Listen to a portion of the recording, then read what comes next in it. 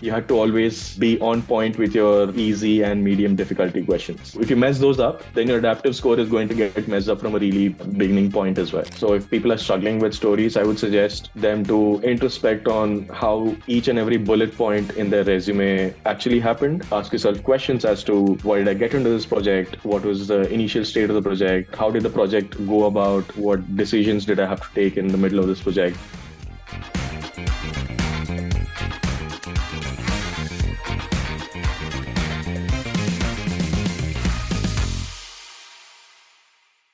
Welcome to another episode of Crack The MBA Show. Our guest today is Vivek Varma, who is a second-year student at University of Michigan's Ross School of Business.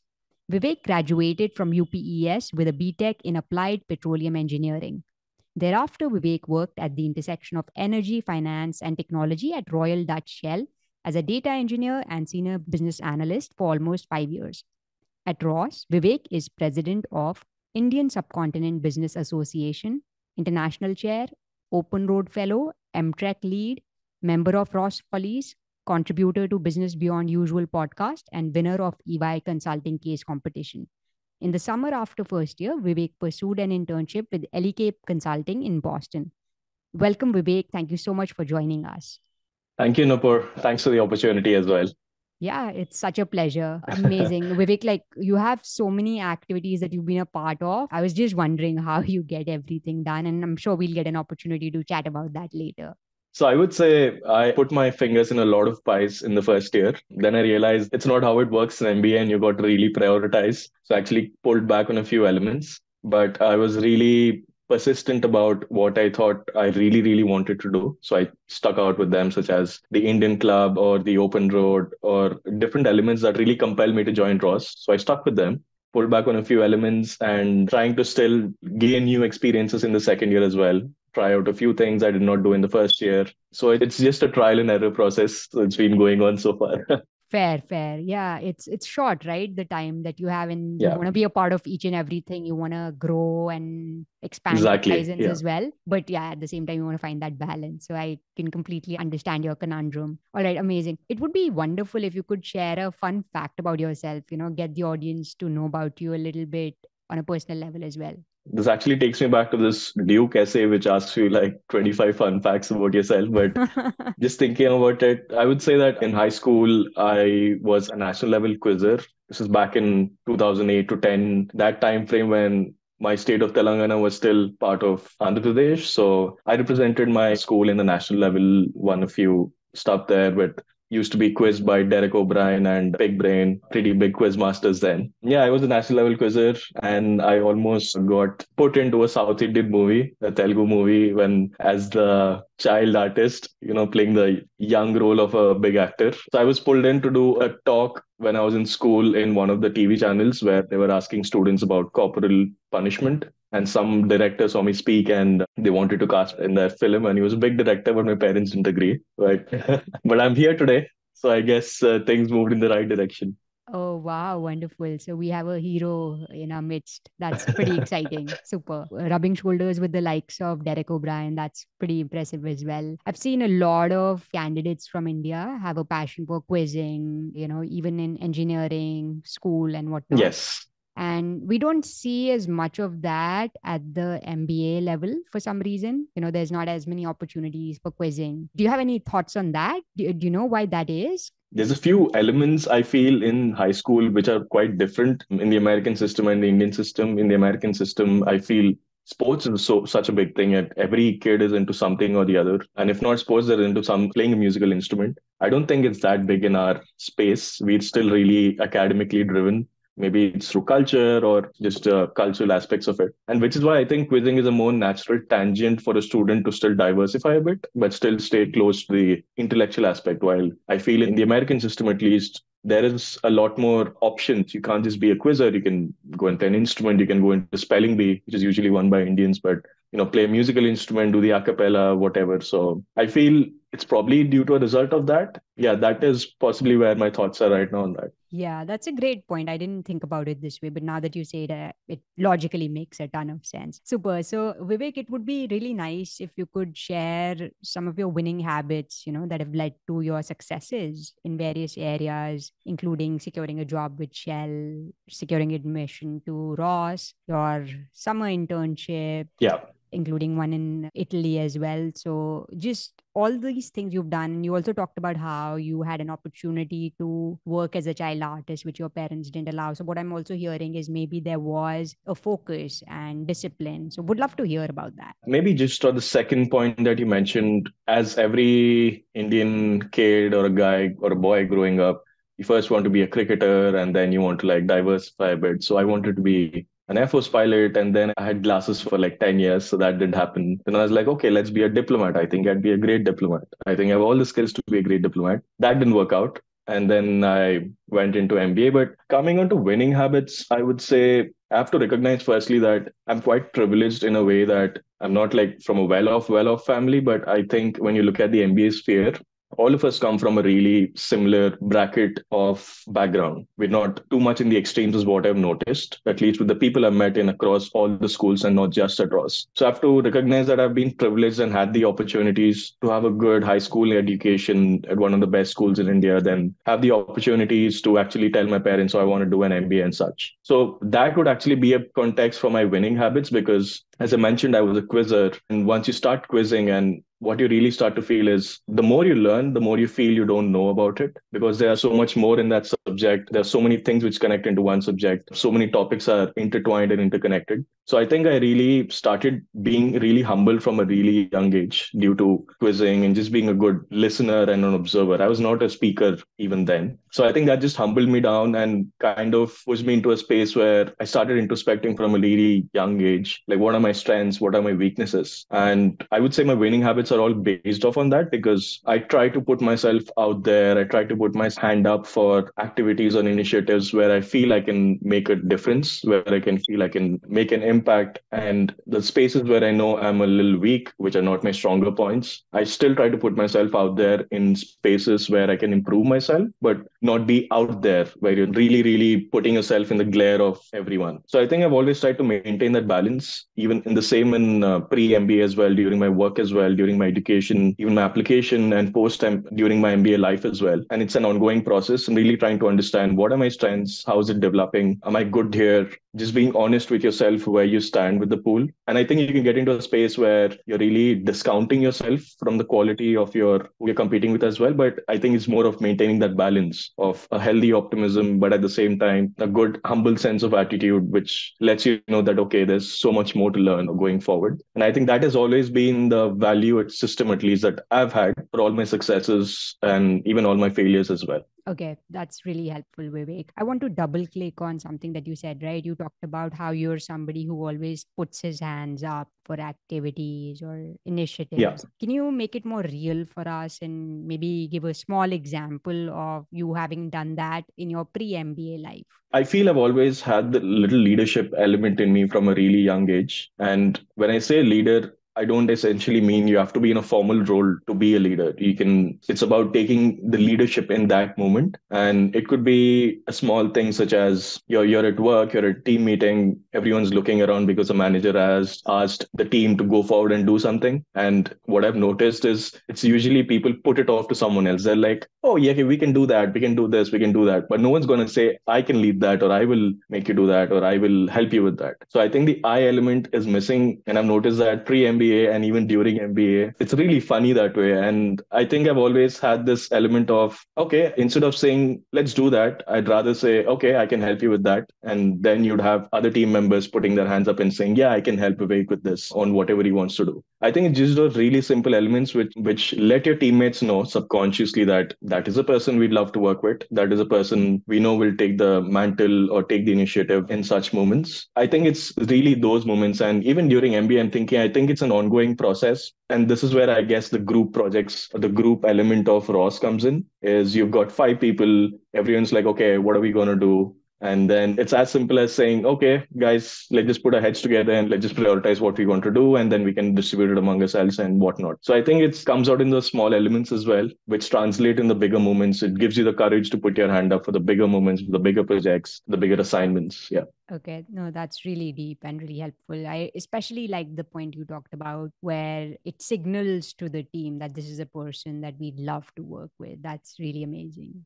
Thanks, Vivek. Okay, so Vivek would love to chat about admissions related aspects, right? If you could share a little bit about how long you spent on different components of your application, from tests, essays, networking, it'll be really helpful. Interview prep. So just for the benefit of the viewers, I am class of 2024, which means I joined my school in 2022 August, which means I had to go through 2021 with my applications, the second half of 2021. But I always felt my road would lead to an MBA. So I was always aware of what the concept of an MBA was. So even from late 2020 itself, which is 2 years before my class starts, I was researching into MBA, the concept of an MBA, what options I had. So I was looking into the standard, like every Indian student does, the INSEADs or the NSUs or the ones in Singapore, the ones in Europe, and the ones in America, then the ISB, asking yourself if you want to give the cat again. So I was in that phase, started off from 2020, late 2021 itself. I was researching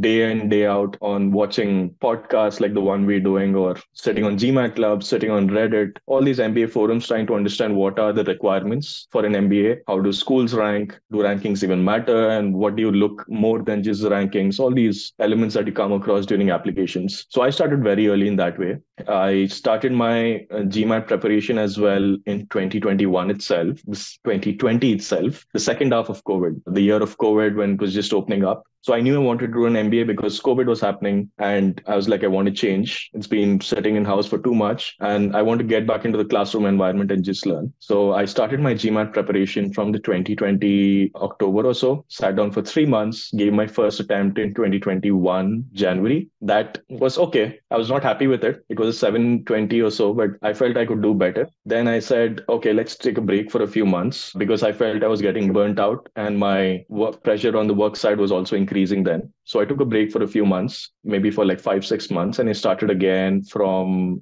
July or so. I sat down for another 3 months and worked on what elements I had done poorly in my first attempt. And I finished my second GMAT attempt by 2021 August. So my exam was done. So I could next work on all my other aspects of the application, the essays, recommendation letters, the just networking with the students and such. So it was in context a long process, but the meat of my preparation was a space of like 4, 5 months in the second half of 2021. And that was when I believe was the biggest difference for me. But the foundation was laid from a year ago itself for me. Understood. And with regard to the GMAT, you mentioned that you focused on your weak areas, right? How exactly did you go about your preparation? Did you participate in a prep program? How do you recommend people go about it? And for context, I believe you scored a 770 on your final attempt, right? Yes, when an applicant sits down and wants to prepare for the GMAT, the number of questions. Firstly, you try to familiarize yourself with the pattern of the exam, that it's an adaptive exam, that now it's given online as well, etc., etc. Then the next element is, what books do I go to? What resources do I go towards? I had really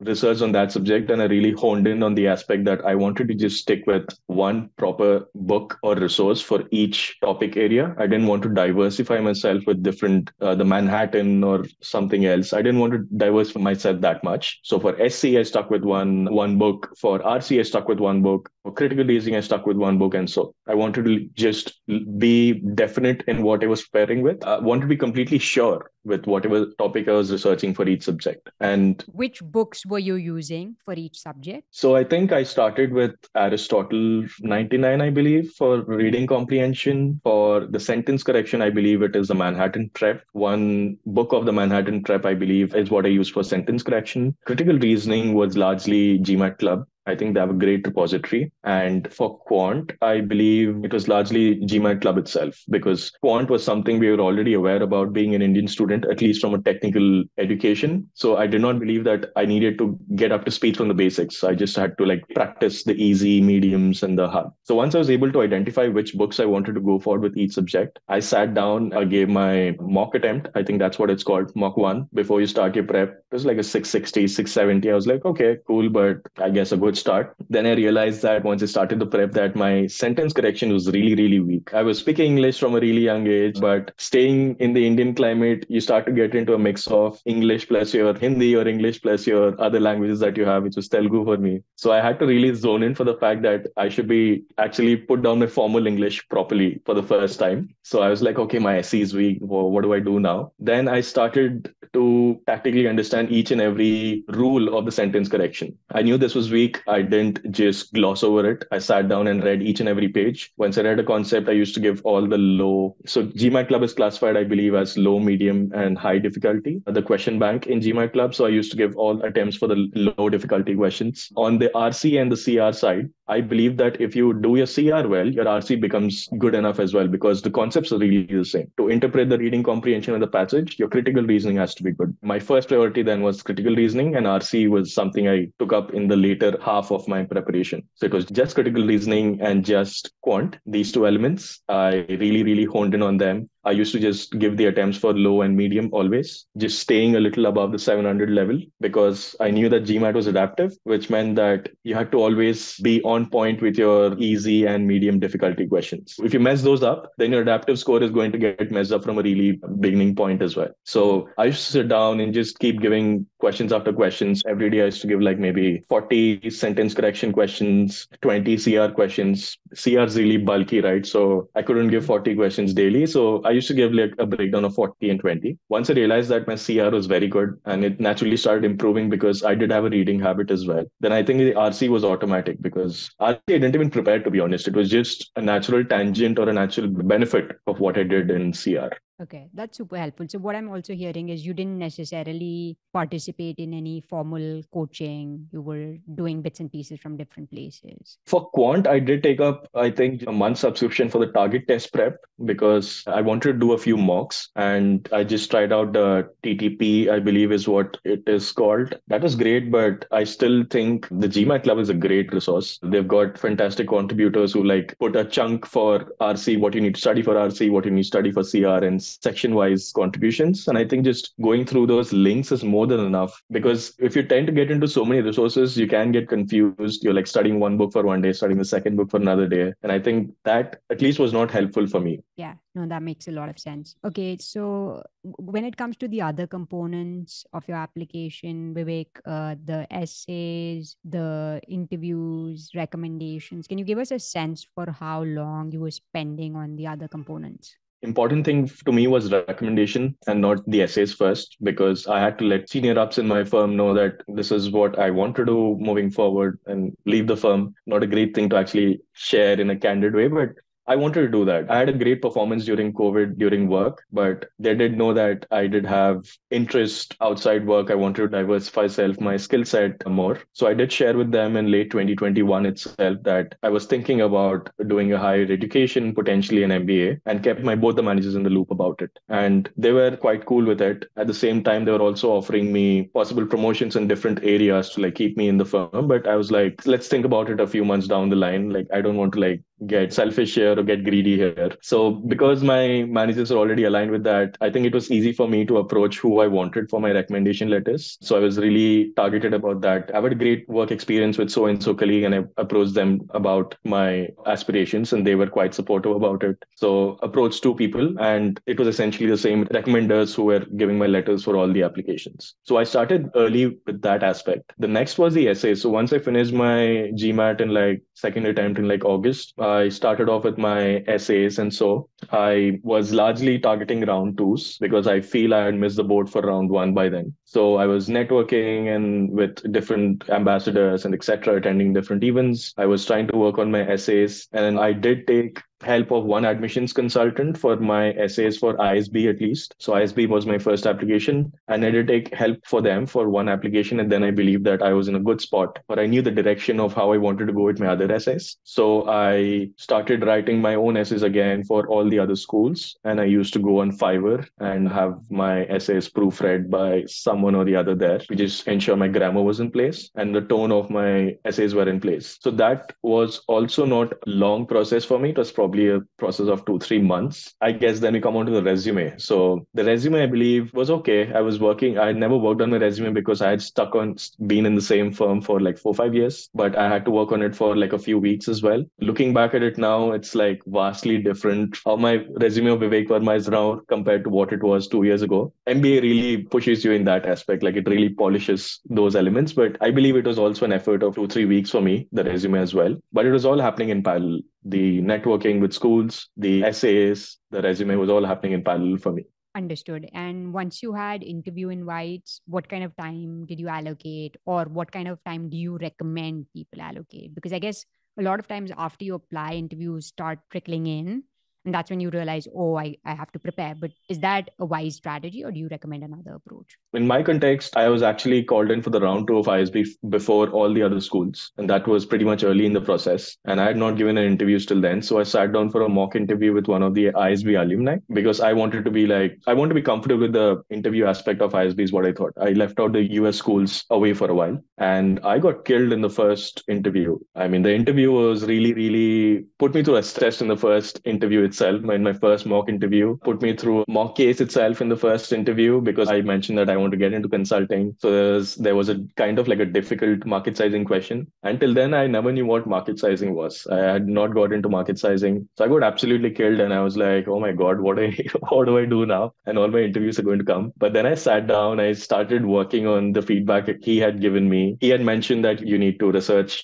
a little more about the industries that you want to end up in, which are pertaining to your short and long term goals. So sat and researched about that for a week till I was intellectually comfortable to have a conversation with anyone. I put myself through a couple of market sizing exercises just so that I'm comfortable with if any element like this does come up. And I had another mock interview with the admissions consultant who was working for ISB by then. I had a couple of interviews and then I sat down for my first ISB interview. That went well. Then I got the confidence that, okay, I hope interviews for the USB schools are not so different. Turns out they're actually much more easy. This is what I realized when I sat through for like 6, 7 interviews with the USB schools. I think it kind of became easy for me after giving 2 to 3 mock interviews. And I would suggest that to anyone. And it's even more important once we're in the MBA, how important mock interviews are. But I would suggest anyone who's looking into MBA applications to like give 3, 4 mock interviews so you're comfortable with the aspect also wherein any question can just boomerang and come and hit you in the face. Yeah, 3, 4 interviews I think would help before you give your first official college school interview.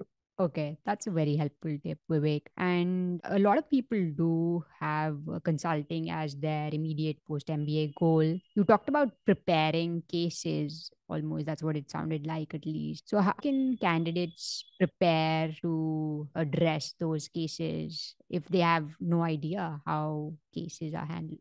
Right. Firstly, it's true that large part of the applicant pool wants to get into consulting. And secondly, I think just taking it off that point, then it would make more sense. And through my experiences, I've realized as well to make yourself comfortable with the industries that you want to end up in consulting. So when people write the short-term goal essays or so, I think we should be particular about the industry we want to end up in, even in consulting. And at least I did that. I was really focused on that aspect. So I wanted to be in the energy space, in the social impact space, in the sustainable transition phase. So I had to be more comfortable with where the industry was going in those areas. And I think once you're comfortable with that aspect, then I think it answers the first question that you put to me, like how can you be comfortable with the consulting aspect of the MBA interviews? Coming to the market sizing, which I got in my mock interview, I think that was just a surprise element because I have not seen or heard about it in either my interviews or the interviews of my colleagues and friends. I think that was just a way to put me off my balance. But if anyone wants to try that, I think it is a good primer for them once they get into B schools and start B school internship recruiting as well. It's a natural element where you're market sizing and going through those exercises. But I don't think it's important. I would rather suggest that be comfortable with your short-term goal, be comfortable with your long-term goal, and be comfortable with the industries which are involved in your short and long-term goals. And I think those are more than enough, is what I feel. Okay. And I have a follow-up question about something that you said. You said that even within consulting, you recommend specifying the industry one would like to be involved with. My question is, many consulting firms recruit candidates as generalists, right? So how can one specify the industry when they will essentially be starting out as a generalist? Like maybe you could shed some light on that. Yes. So I think just to preface that, it does not matter what short term or long term goal you come up with once you get into the B school. Note to everyone, it does not matter. You can do a complete 180 and get into IB after saying consulting, consulting, consulting, and nobody will give a hoot about it. But coming to your question again, I think the role that you get recruited across all the consulting firms is usually at a level below the manager. And once you're like 2.5 to 4 years in the firm, you get into the role of the manager or team leadership, running cases and leading multiple cases. The firm expects you to put your hand up and say, I want to specialize in so and so industry anyway. So that is your roughly 3.5 years or 4 years from the day you graduate. I think you still have to put your hand up and say, this is my specialization, or at least the firm expects you to. And in my purview, when you ask me for a short term goal, I think it is usually 5 years down the line. And for me, 5 years down the line is 5 years after I graduate. So, which is why I felt that I had to be more focused on the industry that I wanted to end up in consulting. Yes, I think most firms do take in as generalists. I think that is completely 100% correct. But I wanted to just be more particular about it because then I could also connect the dots for my long term goal much more easily once I was comfortable with the short term aspect. That was my rationale when I came up with it. Yes. Understood. So starting out as a generalist, then say about 3.5, 4 years specializing, and then long-term goal Yes. about 7, 10 odd years, something like that. Yeah. Okay, very helpful. Vivek, in your view, what is the evaluation rubric followed by Ross's admissions committee?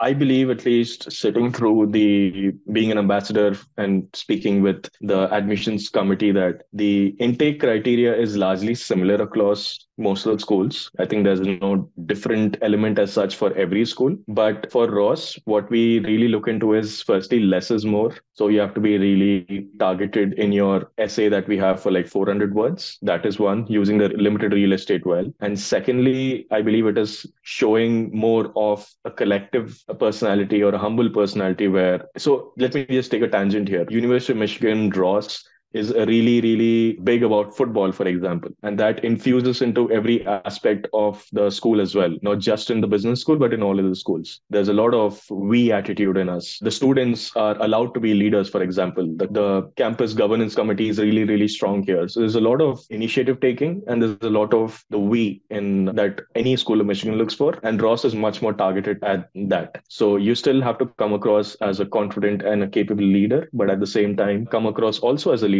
who emphasizes the we more than an I. And I think that is a little delicate balance to maintain because in B school applications, and even after you get into a B school, you're asked to emphasize the I more than the we. But it does show through your personality, it does show through your stories as well when you're trying to maintain that balance of the we and the I. And I think Ross really goes hard for that, as in they're really, really looking for candidates who can put that balance across.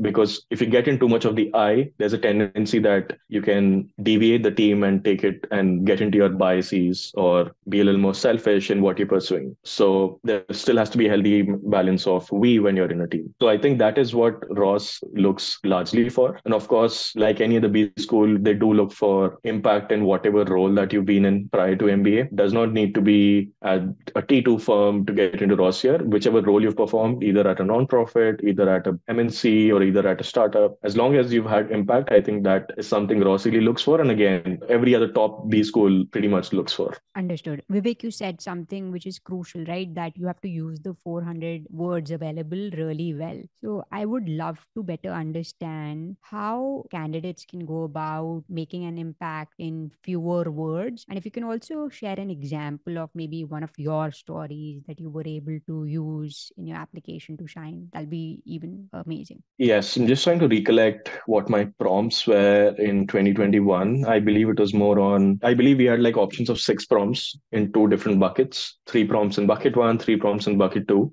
And we had to like pick one from bucket one and pick one from bucket two. And what I rather did was I had already mapped a few stories, 7 to 8 stories by then. And I tried to map it to each question or each prompt, each of the 6 prompts that was provided, and trying to understand which prompt and story had a really good fit. And I think that is something, again, I suggest for everyone looking into Ross to do that. Then you can identify which are your strongest combinations. And once you're able to pick that, then comes the next aspect of showing it in the limited word space that we have. I would suggest maybe candidates to separate the essay into two halves. Let me just take an example of one prompt that we had. I made a difference when. I think that was one of the prompts. Like you have to start the essay with I made a difference when. So I believe one of my story mapped well to it. It was an experience which was during work, but not directly attached to my work, what I was getting paid for. So I believed it was still in that nice balance of co-curricular initiative taking, but at the same time, this was still in the corporate space. So I was comfortable with that. And I mentioned about how I led an initiative to reduce the food wastage in our office campus through a couple of initiatives. So I think then the candidates have to be really succinct about what initiatives they took, maybe mention a couple points around what was their thought process behind why did they put their hand up and let the initiative then, what made them or compelled them to say, okay, let me do this initiative. And I think maybe add a couple of points around that, add a couple of points around what you actually did, add a couple of points around what the impact of the action was, and also a couple of points around what the initial state was. Like, why did you even feel that you had to make a difference in this space? And then just trying to weaving it around with some good grammar or good structure, good English, maybe use Chat GPT or whatnot. I don't know what's the norm now, but just trying to weave all that together, I think that forms a really good foundation block. And after that, it's just adding more of your flair or more of the intricacies of your story. I think that's what will make you stand out. And I'm not sure what my second prompt was. I think it was around conflict resolution, or mostly rather around I had a difficult time when, or something along those lines. And I already had an experience at my firm during work when I had to push through and persuade a couple of senior leaders for an enterprise-wide activity that we had. So I was able to fit that into my story that, hey, listen, this is a situation that I was in. It was really difficult for me, the situation. So these are the couple of steps I took. And this is a rationale behind why I took these steps. And this is how it translated into so much or so impact or made what sort of difference it make. I think these are both the stories I went in with and worked out for me. So I would suggest candidates to maybe have a bank of maybe 6, 7 stories for Ross, at least try to map it to each and every prompt, try to find a nice combination, and then just put those foundation block in and then just like try to bring your personality out of it if you can. Yeah, that's really helpful, Vivek. Thanks for walking us through your process. You talked about having 6 or 7 stories, right? How do you recommend candidates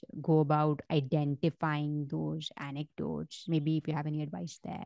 Right. So at least for the MBA, because the B school application still allows you to go back in the past and bring out stories from your high school, university, I was still able to bring a couple of stories from there. And I was also able to bring out a couple of stories from the resume points that you usually have. So if people are struggling with stories, I would suggest them to introspect on how each and every bullet point in their resume actually happened. Ask yourself questions as to why did I get into this project? What was the initial state of the project? How did the project go about? What decisions did I have to take in the middle of this project? Did I have any difficulties? How was my team like? How were my colleagues, senior colleagues or stakeholders like? And what was the impact of this project? Was I able to complete it? Can I quantify it? If I can't quantify it, how can I translate and still show the impact that this was still a worthwhile time for me to do? So I think if someone is struggling with stories, I would suggest just sit through each and every bullet point and ask yourself what story comes out of each bullet point. And I think I used that for a couple of stories for myself, and that really helped for me. That should give you roughly 4 to 5 stories, I believe. And then otherwise, it just depends on the kinds of projects that you've had. If you've had a transition going from one role to another, that is a story in itself as well. I think it is very individualistic, this question. So at least I did not have that much of a difficult time because I was targeted in what I wanted to do and I knew what I was getting into. Yeah, I really like the resume tip you provided to mine some of those stories. Vivek, let's talk a little bit about your interview experience as well. Can you talk about your Ross interview experience and share advice that you have for candidates to excel in the interview? I think I mentioned it before that the USB school interviews are kind of easy compared to at least the ISB interview experience. And if people sit through the IIMs compared to that as well. So essentially, it's usually taken by an alum or taken by a second year student or taken by someone in the admissions committee. So it's usually one of these three groups. Most of my interviews for the other schools were taken by alums of those schools, some even 23rd alums of this who had graduated 15 to 20 years ago. But my Ross interview was taken by second year MBA student. And the questions, again, not just for Ross, but all the interviews were largely similar. And I think candidates have to really, really be comfortable with those questions, which are, why do you need an MBA now? Can you still do this or reach a short-term goal without an MBA? So I think that brings out, why do you need an MBA? Once you're able to do that, what's your short-term goal? What's your long-term goal? What would you do if not for an MBA? And after that, it's one of the most important questions is, why this school and why not any other school? I think if you're comfortable with these questions, you will largely see just these questions in all of your interviews. After that,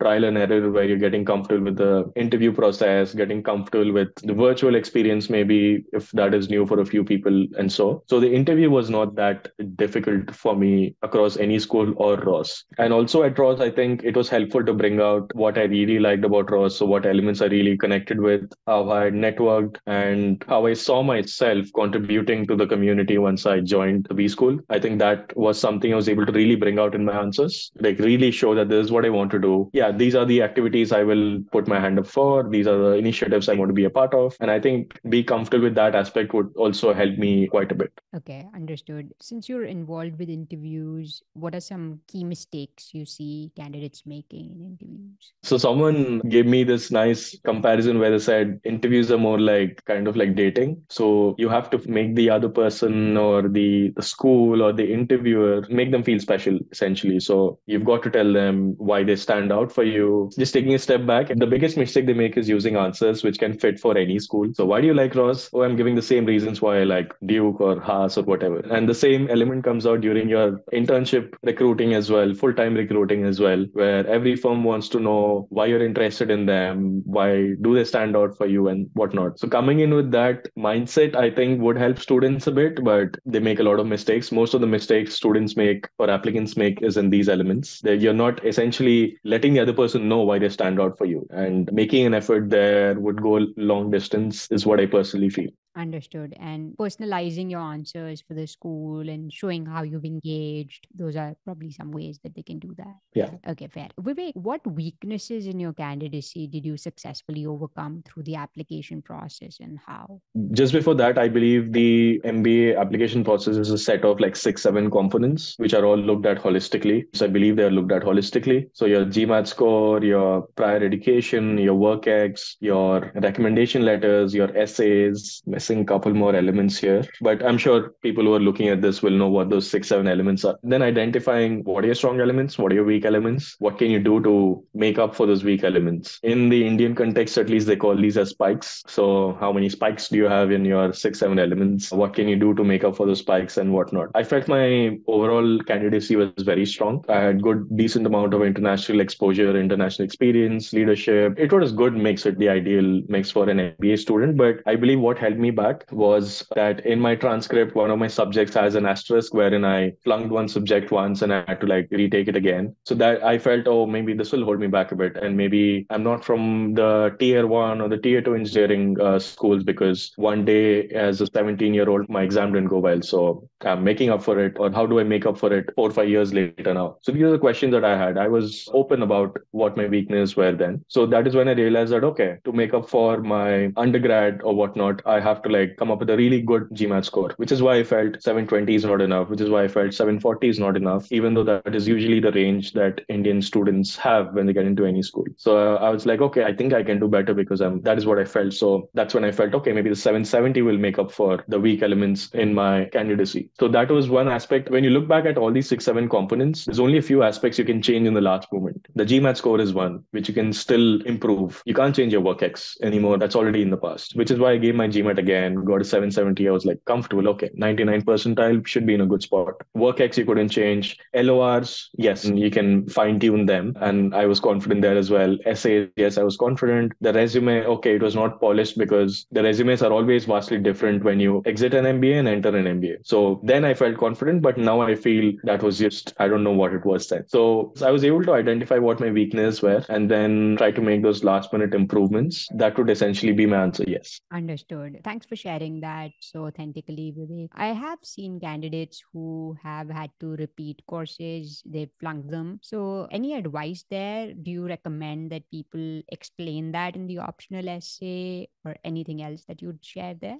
Yes, I think usually every school asks for like 2 essays or 3 essays, but if you're able to use your optional well, that becomes another element of your candidacy which you can show through. So you have to use the negative as a positive, is what I feel here. And that is a good space actually. The optional people think is usually used to like cover up for your negatives, cover up for a weakness in your application, say, this is what happened and this is my explanation for it. Rather, how I use my optional was I try to explain my weaknesses as everyone does, but I try to put it in a positive light as well. How I've improved or how the experience was beneficial for me in a way, because failures are also important for your growth as an individual and as a professional. So I was able to really show through that through my optionals. And I believe when a school asked for 2 essays, then it became 3 essays for me. And I was able to show an additional element of my candidacy, which the other 2 essays didn't touch about. So if the first essay touched about one experience at the firm and the second experience touched about an experience which was at work, but not exactly at work, as I mentioned previously, the third optional was able to bring out another aspect of my growth or my individuality, which the other two didn't touch upon. So then you're able to bring out conflict resolution, you're able to bring out persuasion, you're able to bring out team building, and you're still bringing out individual growth. So I think, or at least I believe, I use that in a positive frame. And I would also suggest students to think, to introspect that if they have a weak element in their resume and they want to explain it, then go forward, but try to not show it as an excuse, but try to show how you've grown from that experience instead. Understood. Vivek, once you were admitted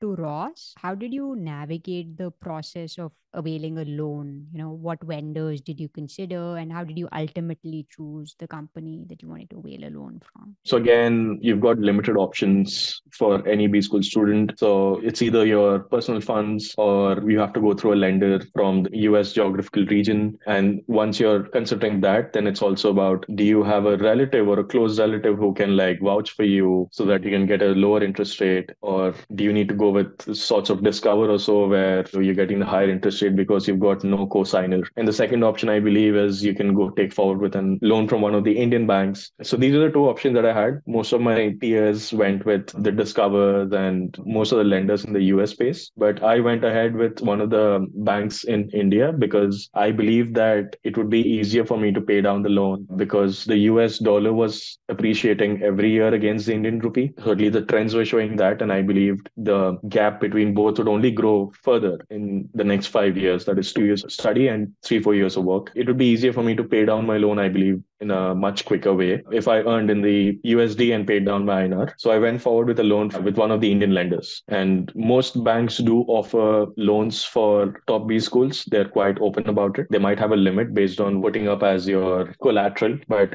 they're usually pretty open about it. They're comfortable, especially if you get into a top B school. I'm not sure how the space is shaping up in the US lending space now, because I just heard a couple of days ago that Discover was selling off their loan portfolio and they were seeking someone to buy their loan portfolio or the student loan portfolio. I'm not sure if Discover might be an option this year for students as it was for peers from my batch. So yeah, just keep your options open if possible. Try to get scholarships. And this is when I would suggest also students to take the decision of maybe going down the prestige a bit. It's not the right word, but that's how it's shown in the MBA context. So be comfortable with going down a couple of from your first priority if it makes your financial capacity easier, because after a level, I feel you're still competing for the same roles as the other student from another school. And I believe, at least except Harvard, Stanford, and Wharton, I feel all the other schools are largely in the same dimension and not like the ranking show. And even with the Wharton students as well, I was competing with the same roles. I was friends with a couple of Wharton colleagues during my interns who were at other firms. So we were in the same space. So if it helps you, I would suggest students to actually just go down to a second priority or third priority schools if it makes their financial package easier.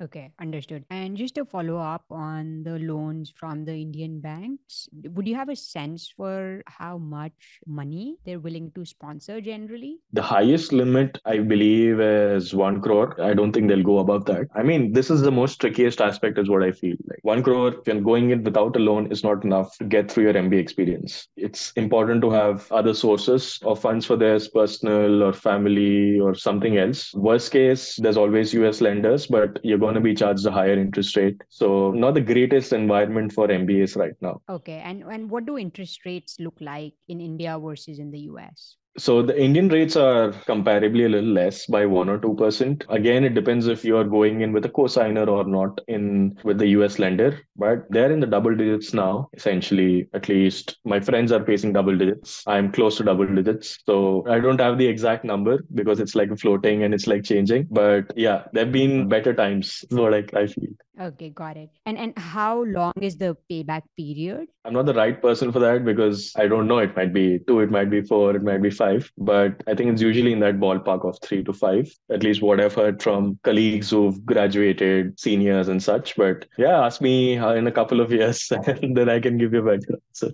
Okay, fair, fair. No, that's super helpful, Vivek. And also, prior to joining business school, were there any pre-MBA internship opportunities that you considered? And do you know if a pre-MBA internship opportunities are available to raw students? I don't think it's school specific. I think it's just up to the candidate to explore any space that they want to explore before an MBA. Honestly, I don't think it moves the needle at all. A McKinsey is not going to just come in for you just because you have like a 1 month or 2 month pre-MBA consulting experience. If they're interested in you, then they're already interested in you even without that experience. So I don't think it moves the needle at all. But what it does, it gives the student an insight into how the industry works. So if someone wants to get into tech, they want to be a PM, but they've never been a PM and they're working in some tech firm for like 1 2 months as a pre-MBA intern, then they know if that is a space they really want to get into. I think it just gives that additional light to their career choices in the short term. I think that's what it's helpful for. Otherwise, it doesn't move the needle on the resume for any firm. But I did do similar pre-MBA experience with one client in Italy. They were looking into circular management, economy, and such. So it's also my first exposure to consulting. So I was able to understand how the industry works, speak to a couple of senior leaders there, what to expect if I get into this industry. So it helped me in that aspect. Like I knew, okay, I would be comfortable in this space and it's not something I would really struggle with because you're not learning any hard skills in like 1 2 months, which will significantly change your resume anyway. It's more of the softer side. Understood. Vivek, you talked about how Michigan is a sporting school. You know, the sporting culture is really big. Can you tell us a little bit about attending games at the big house? What's the experience like? You know, make it more real for us, perhaps. So I would suggest anyone listening to this to imagine sitting between 110,000 people who are, half of them are drunk, half of them are not drunk but act drunk. But it's like 110,000 or 1 lakh people all together in one space, singing the same song, cheering the same team, wearing the same color. It is absolutely euphoric. And this is one of the experiences I wanted to get, which is why a big reason for me to choose Ross, because in India, we don't have these school experiences much, as in pitted school against school or you know, pitted university against university to such an extent. Or you got like 4,000, 5,000 whatnot students in your university and you're like competing against each other in different intercollegial events. But this is a level of its own because it's religion for a few people in American football. And I had to get used to the fact that I was still referring to football as football and people would get confused because I was a big fan of European football. And it's been a great experience, not playing, but technically learning the sport. It helps me with just speaking to people, gives me like a 2 3 minutes point of networking or conversation. I also enjoy the sport. At the same time, every team, especially Michigan, is really strong in this, almost like CSK and IPL in that aspect here. So it's like really strong. And we play one match every week of of which like, so 7 of your weekends are involved with matches happening in Ann Arbor. And the stadium is just 100 meters or 100 meters from my place now where I'm giving this call. So if I get out of my house now, the stadium's right in front of me. So I can, even though I'm not going to the match, I'm still part of the hustle and bustle, because suddenly out of nowhere, 100,000 people will descend into the town. Like every other day, I'm thinking, where are the people in this town? Like, are people even living here? And suddenly during the day of the match is like 1 lakh people. So it's absolutely crazy. This is where I try to get acclimatized to the American way of life, where there's a lot of things called tailgating and everything is quite common here. Can you talk about what tailgating is? Yeah, so tailgating, for those who don't know, started off when people used to follow teams that they supported. So they used to go to the venue, park their cars outside, open up their trucks, the F-150 trucks or whatnot, put grills, barbecue and drink and camps. Some people even put up TVs there and just, they don't go into the stadium, but they sit outside and have like a fun party. US B schools took that to the next extent, especially Michigan took that to the next extent. So you're going to find alums and normal citizens of the city from Detroit, from other Chicago and etc. coming in to watch the match. Everyone buying, selling stuff here and there, hot dogs and everything. It's like a whole exhibition. Or it's like actual fun. It's so much fun to be a part of it, even if you're not going to the match. And then Ross has a very unique tradition where we call it the bus, where it's just a bus. It's like a double-decker bus. The bus is not active to be driven around, but it just sits in one parking lot, and it's managed by a group of students, a group of friends that we have. And it's called tailgating, or our version of tailgating is the Ross bus, where there's like 100 students for every match surrounding the bus, and just, it's like just fun. Is beer everywhere, drinks everywhere, music everywhere. It's just like a really, really, really fun time, and one of the USPs of the Ross experience outside academics. Yeah, it's a really absolutely crazy experience. Just being part of the stadium, being in the crowd, and you can see this culture permeating in all aspects of the school as well. Where I mentioned previously that there's a lot more we and what people look out in each other. There's a lot more collaboration between other schools than you don't see in most other top B schools, where there's so many intermixing happening between students from different graduate schools and business school, for example. So I think that permeates across the town, across the city, across the school for us. Very nice. Yeah, you speak about football being a religion. Reminds me of my cousin, big fan as well. And he was scheduled to go to Ireland for his 50th birthday with his family. And Michigan made it to the finals or the playoffs. And then he canceled the trip and they went for that instead, the entire family. And they were like totally worth it. Yeah, it is. And firstly, you're thinking, oh, I'm coming from a country which plays cricket. Maybe next is hockey. People usually of my generation follow football as well and the other sports. And suddenly coming in and thinking, oh, what sort of sport is this? And you get sucked into the cult. It's a proper cult, I'm telling you. Everyone is like sporting MMs, M's. If I show you my t-shirt right now, it has like an M. Yeah, everyone's part of the cult once you're a part of Michigan. Go blue. Yes, I say it in the positive sense as well, not in the negative aspect of the cult. Much more easier to speak with alums from any school. It doesn't need to be a business school alum. I can speak to a liberal arts alum from 10, 15 years ago. They'll still connect with you, or at least most of the times the hit rate is really high in that aspect for us. Okay. Oh, that's wonderful as well. And we talked about Detroit and like the people from the town descending on when there's games. I'd also love to get a better sense for what living in Ann Arbor looks like and how does that shape your MBA experience? If you could talk about that a little. Yes. So I was really particular that I did not want to go to the one of the big cities for my MBAs. That was reflective in the schools I chose as well. So my reasoning was that if you're in a New York or a Chicago, then your experiences in the day would be related to the town or related to the city rather than about the university. So let's say you want to hang out with a friend, domestic student, let's say from America, but they'll have friends in New York, they'll have friends in Chicago. So how much of their time can they contribute towards the school itself?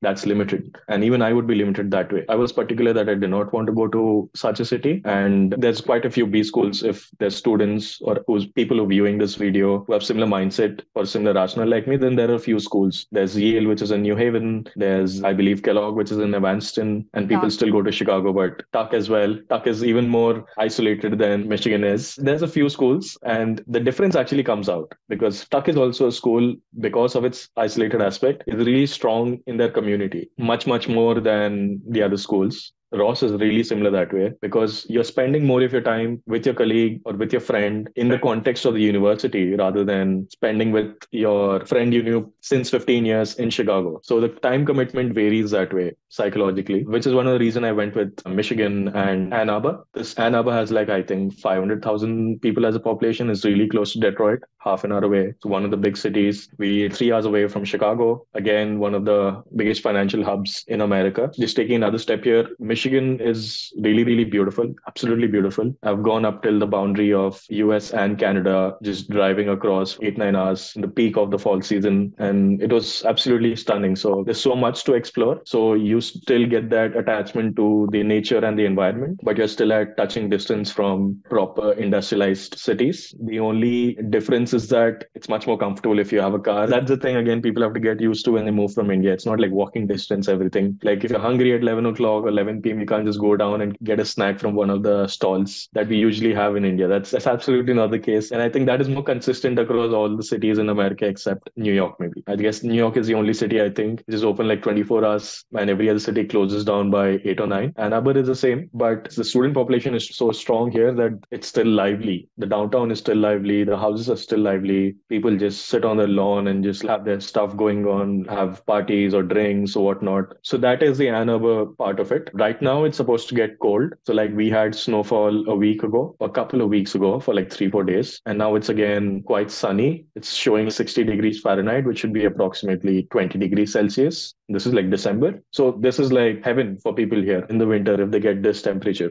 But we're going to get snowfall, 3 or 4 snowfalls again till like March. We have to like brace for that, which is fine because the day it snows, it's really beautiful. The next day it gets really dirty and muddy, but the day it snows again, it's absolutely beautiful. Yeah, what else can add in the aspect of Ann Arbor? I'm happy to answer more. Yeah, this is really helpful. Provide some color and would love to understand in terms of housing, where do raw students generally live? How far away from school? As well as maybe what the food and beverage scene looks like, going out, do the bars, etc. What time do they shut down? A little bit. What are some of the favorites? There are like 4 or 5 strong options for students who come in, housing options, student buildings and residencies. And most students split themselves or distribute themselves across these 4 or 5 options. And there's usually at max 1.5 to 2 miles from school. What are they called? So it's roughly like 3 kilometers at max, the radius. So it's still comfortable to walk if you're comfortable with a 30-minute walk every day. But they're called a yard and Woodbury and 618. So yeah, it's more like just names given to these buildings, but people just distribute themselves across these 4 or 5 places, which again speaks to why I didn't go to the bigger cities because you can be much more spaced out if you're in a bigger city. And of course, outside these 4 or 5 options, you can still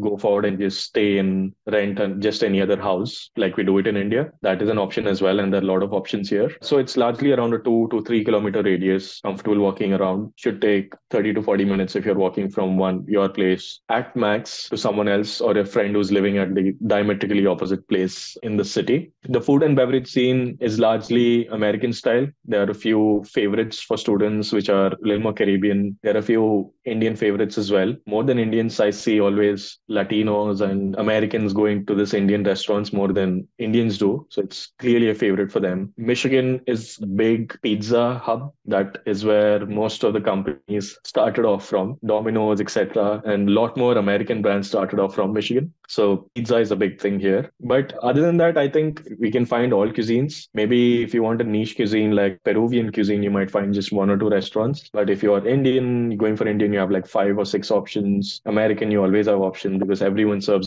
beer and burger. Is that the staple food here? And yeah, I think it can be much, much better, at least on par with Chicago and such, but it's more reflective of the size. So it's more limited. But if you're comfortable driving 20, 30 minutes, there's like really, really amazing places which have more Middle Eastern population living there, more Arabic population living there. So called Dearborn and Lansing, etc. They're like 20 minutes driving distance. And they have some of the best Middle Eastern restaurants in America. So it takes a little effort to go there every day, but there are a few hotspots and hits all around us here. Okay. And maybe name three of your favorite restaurants. It depends on the situation. If I'm like really, really hungover and such, there is like a diner called forgetting that. There's a diner. I don't know how I'm blanking out on this. It's an Maybe because American you're diner. always hungover when you go there. So I'm 27, but I feel my body is not taking all this anymore. So I'm trying to really cut down. I feel I'm supposed to be young, but I feel much more older compared to my colleagues. Yeah, there's this diner. I'm just blacking out on that, but there's another space called Bill's Beer Garden, which has outdoor seating and it's like full of students, especially during the summer and the fall. Closes during the winter. There is this place called Frita Batidos, which is a very Cuban cuisine, very Cuban centric dishes. Again, a really big hit. There is this place called Madras Masala, which is really popular with Indians and anyone who goes for Indian food. It's closer to the food we eat at home. If you take an average of all the food preferences across India, it's more closer to that average. Yeah, these three would be the hits. And again, I'm forgetting the diner, but that's a great place as well. Okay, fair. Vivek, I want to talk about one of the flagship experiences at Ross, which is the map. I'd love for you to share a little bit about your map experience and how it has helped you in your professional endeavors already. Yeah, so MAP is called Multi-Action Disciplinary Project. It's 2 month activity where instead of you're not pursuing any other subjects there in the space of those 6 weeks, and you're like working as a pro bono consultant to one of the firms. Again, one of the USPs which pulled me to Ross because I was more into experiential learning, which Ross is all about. And I was like, this is going to be a great starter pack before I get into my internship. So I did that. I mean, everyone has to do that. So I didn't have a choice, but you can give your preferences for which kinds of projects you want to do. And you get a list of projects and you can like prioritize them, rank them. So I was able to do my project in Ghana for like 2 months. So I was based out of Ghana, the capital city of Accra, for like 2 weeks, all sponsored, working closely with our clients and their customers also who are based out of Ghana. So it was a very interesting space in the energy industry. It was more into energy credits and renewable energy credits, a space which is still in a very, very nascent age now. So that was quite interesting. So I'd spent that for like 6 weeks. Different teams had different experiences. Like a few worked out of UK, a few worked out of Uganda. There were a couple of teams based out of India who were working with the Tatas. There were a couple of, again, in India who were working with the government on ONDC, the platform which is coming up on behalf of the government.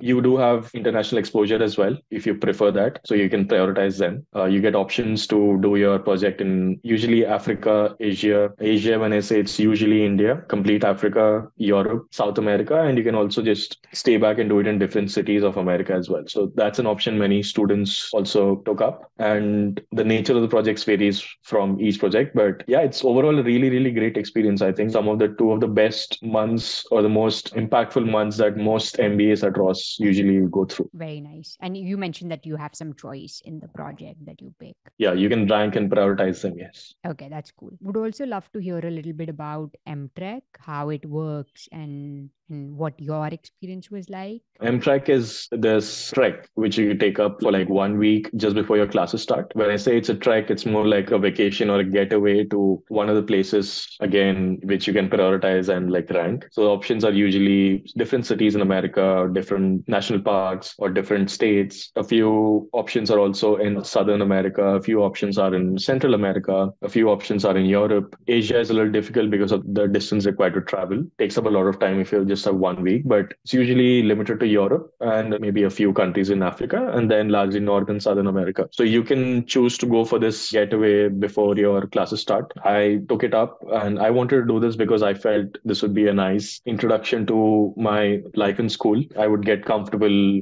speaking to people. I would get comfortable with different elements that I was not exposed to previously. And also it's a great opportunity to explore a country as well. So my first MTrek was in Panama, where this country is a Central American country, and we were there for like a week. A bunch of 15 to 18 people, mix of MBA 1s, 2s, and 3s. So when I say MBA 3s, it's usually the ones who do dual degrees. So mix of all of us. And it was a great experience. I think it made me really much more comfortable when I started off my classes. I wanted to lead one this year to Bolivia, but it turned out to be too expensive for any student. So we were like, okay, let's not do that. But that would have been great if we ended up with it. So instead, I went up to this state of Washington, which has some of the best national parks in US. So we went around there driving, camping with the MBA one. So it was a great experience that way as well. So it was a mix for me, international first year, national second year, and both the time it was an amazing experience. But again, it's an option open to everyone. And if you're coming in with a partner, even your partner, if they're not MBA student, you can still join as a plus one for your MTrek.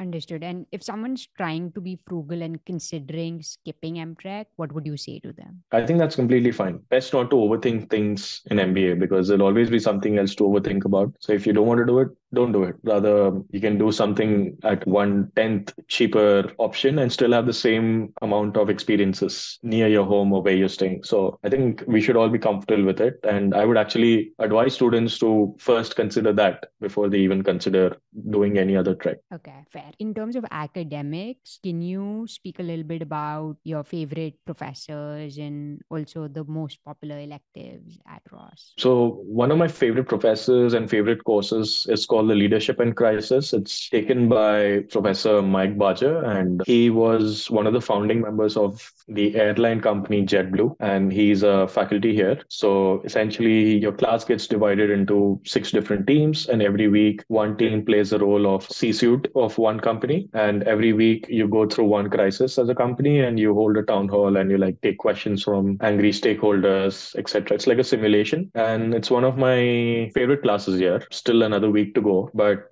I think every week fantastic learning because not only you're able to go through a simulation like that, but you're also able to speak to the visiting executive from each company who comes to visit. And then you can see the difference in how you are responding as a leader and how, and ideally, a leader does respond in such a crisis. So you'll have visiting C-suite leaders from Amex, JetBlue, etc. coming in. So it's one of the best courses here. Requires a high bid to get in. And yeah, I'm happy I've gotten that course. But otherwise, all the electives are really fantastic. The bidding goes quite high because, as I've told you, that there is a lot more intermingling between schools here. Some of the law courses are really, really exceptional. If someone's interested in dabbling a bit into law, you can still take 1 or 2 courses, IP law and such, which I've heard is like fantastic. I didn't go forward with that experience, but might do it next semester. The marketing courses as well are always highly bidded as well. The foundational courses of marketing are also exceptionally good. The strategy courses again are exceptionally good. The technology courses are good, but they're also really dense.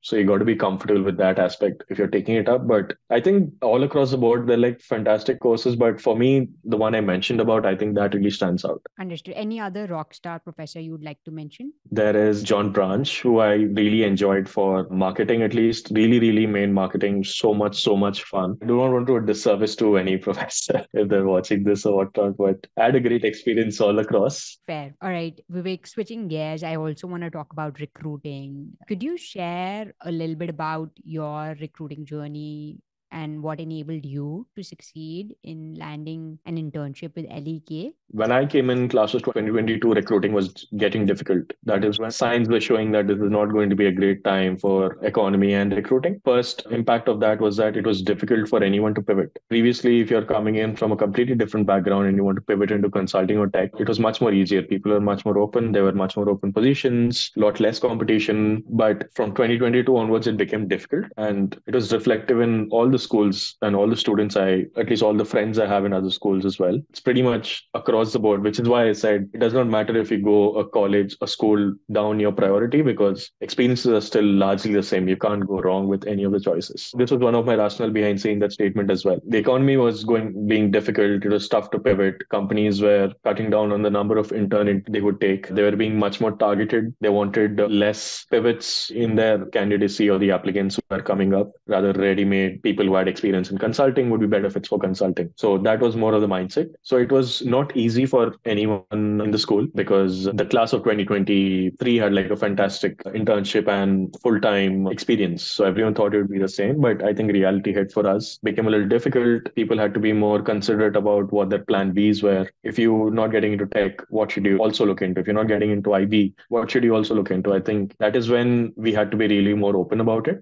I did get in a few interviews, but finally I chose LEK Consulting because it was one of the top tier firms. I had a great experience speaking with them. And I really feel that I've come across, after it, I'm a much better consultant than when I entered in the just space of 2 months. So great experience that way. But it was not easy, as in you have to maintain your sanity, you have to be patient, have a good support system of your friends, MBA ones, MBA twos, if possible, family. And I would say people should be more comfortable about it now, because I'm also going on LinkedIn right now and I see all these posts about recruiting at ISB and some blah blah about it that some newspaper wrote about it, and people are like giving a pros and cons of that article that recruiting in India is bad now. But it's the same story everywhere, as in you have to be comfortable that when you're coming to an MBA, you're not guaranteed a job, but you have to maintain your sanity. Hopefully everyone comes out all right in the end, but it's not an easy process, at least last year, this year, and for the next couple of years. So you have to be ready for that. It's almost like version of the 2008 crisis, where now it's not just financial, but you also got the technology improvements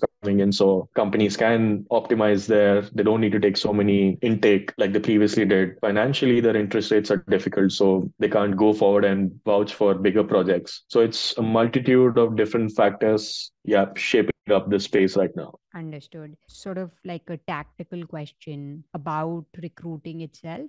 Do students need to fly out to cities to network with consulting firms, or are the consulting firm representatives all coming to Ann Arbor? Right now, it's all largely virtual, not just for Ann Arbor, but for most schools. But for IB, especially, you would have to fly out for investment banking. If you're recruiting for it, there's an expectation that you should be ready to actually fly out and attend these events. For consulting, it is usually in the final stages when you're like, you've got an interview invite, or when you're really close to making the cut. That is when you might expect some experience like this, but it varies firm to firm, varies office to office. Yeah, it is part of the recruiting experience, yes. Okay, understood. And Vivek, could you very quickly give a sense for how many Indians are in your batch? And then, like, let's say if there's X, how many went to consulting versus tech versus banking? Could you give us a sense for that? Yeah, so I would say roughly 10 to 12% of my cohort are Indians, or people who hold Indian passports. How many would that be? Roughly 40, 45. So Indians, because people tend to get into a tendency of confusing the Indian origin students as Indian as well. That's not the case. So it's usually 40, 45. It's the same this year as well in the new intake that I'm seeing. For us, at least in the internship cycle, 7 or 8 students got into IB, investment banking. There were approximately 20 to 25, I think, who got into consulting. Maybe in the lower end of that. So maybe around 20, I think, 20, 28. Another 8 or so got into tech, and the remaining 7 to 10 got into corporate strategy roles, business development, corporate strategy roles. What kind of employers are those with, the corp strategy roles? It's usually like a Visa or an IBM or a Cummins or a Dell. Okay, and they all recruit full time as well. They sponsor visas. Yes. Okay, understood. And who are the top employers among consulting firms apart from MBBs? Are there any other big ones? You can't call them as big because they usually take like just 3, 4 from the school every year. So they're not big. But if 4 is a big number in context, then all the non-MBBs do take in those many students. So Tanis or the Alex Partners or the LEKs or the Rollenbergers, the EYPs or the Strategy Hands. I think there's a list of like 10 or so non-MBB companies, and all of them take 2 to 4. It varies, but 2 to 4. Yeah. Understood. And what about among tech companies? Who are the big employers there apart from Amazon? The tech companies are usually Microsoft, Google. They did cut down this year across the board. Amazon cut down as well, but usually traditionally they've been the biggest. Then there's Adobe's as well. Then there's Intuit's, Adobe's, Nvidia's. So not as in I'm not able to recollect because I didn't go for tech, but outside the fangs, there is still a good amount of companies which go for tech students, and students who are interested in the tech industry. The last one I remember was TikTok. TikTok was there as well. That's one I can immediately recollect. But yeah, it's a good mix, I would say. But Amazon has traditionally been the hub for Michigan. Yeah. Okay, understood. And you talked about the difficult recruiting environment, right? So in light of that, what have return offers been like? Have companies held back on return offers, and are students mostly recruiting, or how do things look? Yeah, I think the situation this year and the same across most schools or all the schools is that the return offers have been cut down a bit. Usually it was hovering, I guess, in the 90s, and now it's like 70% or something. And some companies, especially tech companies, are holding back on finalizing anything until they get to the new year. So it's wait and watch process for most of the companies and most of the students, waiting for the federal bank here to like make some changes, the interest rates, and that's going to immediately reflect in some openings, hopefully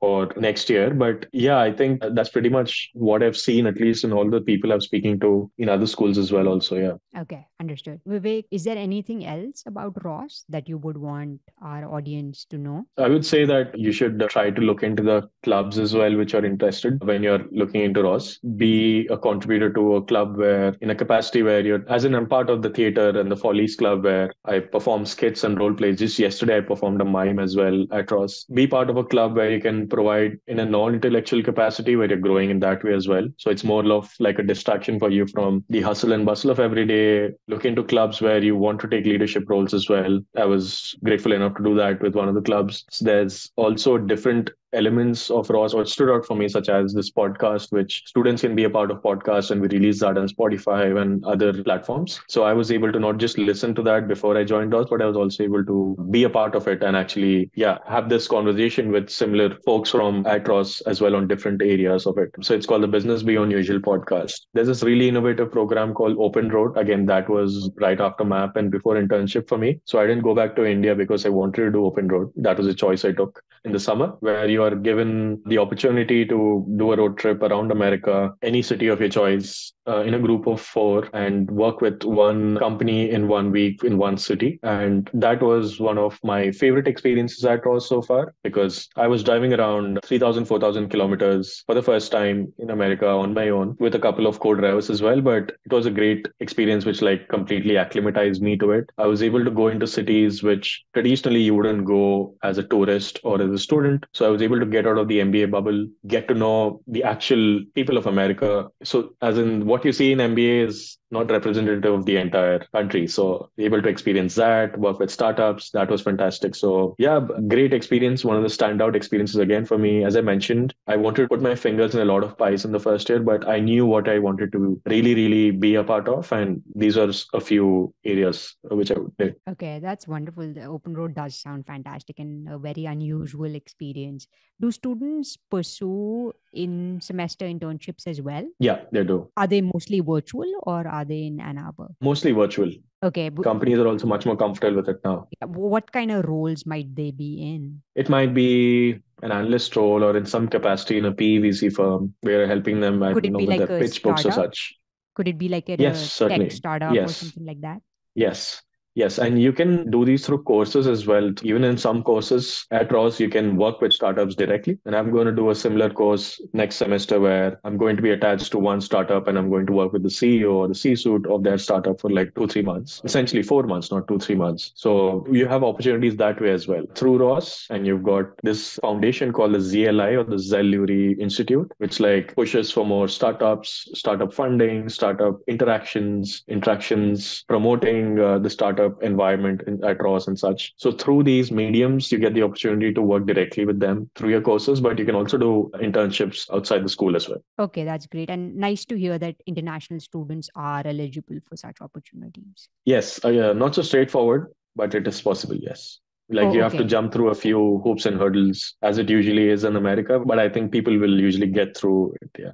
Okay, amazing. I am conscious that we're out of time as well, and you've been gracious enough to extend. So I really appreciate you doing that, Vivek. Thank you so much. You've been really gracious in sharing a wealth of information. Thank you so much. I'm sure our listeners will find this really helpful.